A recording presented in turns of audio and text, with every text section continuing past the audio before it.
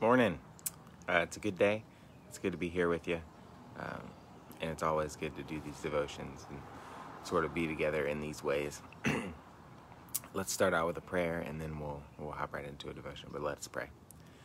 God, thank you for today. Thank you for the birds that are singing. Thank you for the people around us that will make this day great. And we ask that your presence be with us each and every day, and especially this day as we go out into the world to do your work. In Jesus' name we pray. Amen. Katie and I came up to Raleigh, North Carolina to be with family for a few days.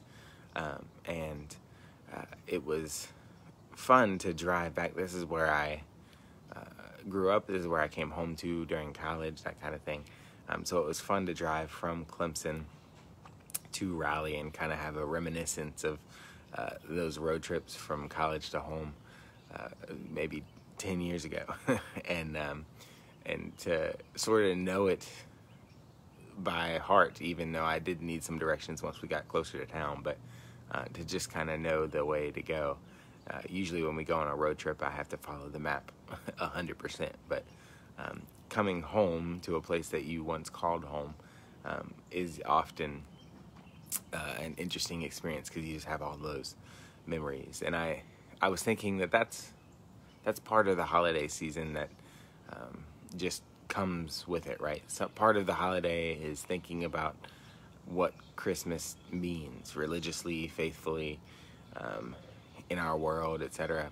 We listen to the story, we think about what it means for us today. And then another part of the holidays is just being together with people you love, or doing some things that have been traditions for so long, going places that you might have called home or still call home and live far away from. That's part of the holiday too. And so all these memories that we have that just spring up, whether or not we want them to, during the holidays are just a part of it. And I think that's one of the reasons that it's important for us not to just focus on the joy of the good news of Christmas, but also to focus on the angel's promise of peace with the good news at Christmas too. It's joy and peace for the whole world. And that's another reason too that we're gonna have the Blue Christmas service next week, not just a Christmas Eve service on the 24th, but we've started this idea of having a Blue Christmas service too, and churches do that to have a more sort of meditative service, one that's not just focused on how incredibly joyful the Christmas Eve service is with all the music, etc.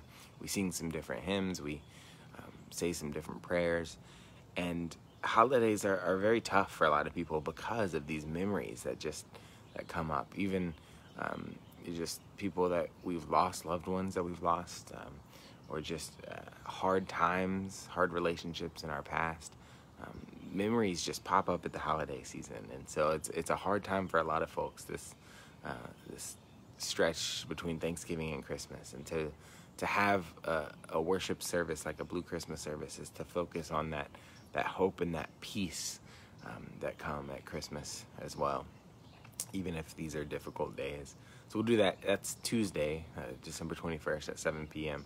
in the sanctuary. But that's a different kind of Christmas celebration. And it's just a time that we can be together and support one another as we continue to live into this good news of Christmas, whatever that looks like for us. That's all I've got for today. I hope you enjoy your days of holidays, whatever that looks like, or get through them if they're difficult. And I hope that you're able to worship in whatever way makes you feel most worshipful during these Christmas services next week. And I hope that as a faith community, we do a good job of providing those opportunities and supporting one another as we go through it. But let's pray, and then we'll go about our days. And I look forward to any comments that y'all have about your favorite Christmas memories or ideas you've got for how to make it through the holidays, etc. But let's pray. God, thank you for the different ways that you have shown up in our lives in the past, the different ways that you will continue to show up in the future.